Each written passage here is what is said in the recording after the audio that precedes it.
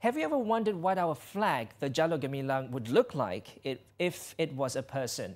Well, this story would give you a rough idea of just that.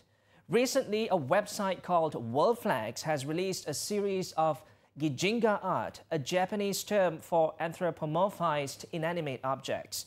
The artworks, to generate excitement for the upcoming 2020 Tokyo Olympics, feature the flags of 26 countries, including Malaysia, as anime samurai characters. Take a look.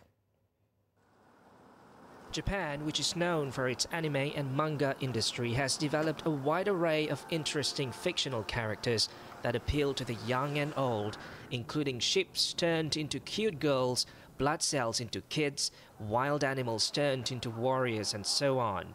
But flags of countries turned into good-looking samurais, one of which was inspired by our national flag, a Malaysian samurai named Azam.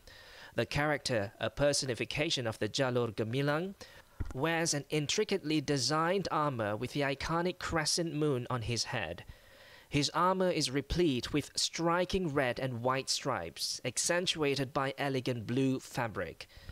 As if the awesome artwork is not enough, the website has also included a Malay proverb, which means an unequal fight between the strong durian and the weak cucumber.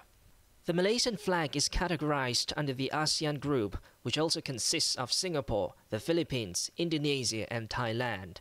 Each page introduces a country profile along with a brief summary of its culture as well as a detailed flag history.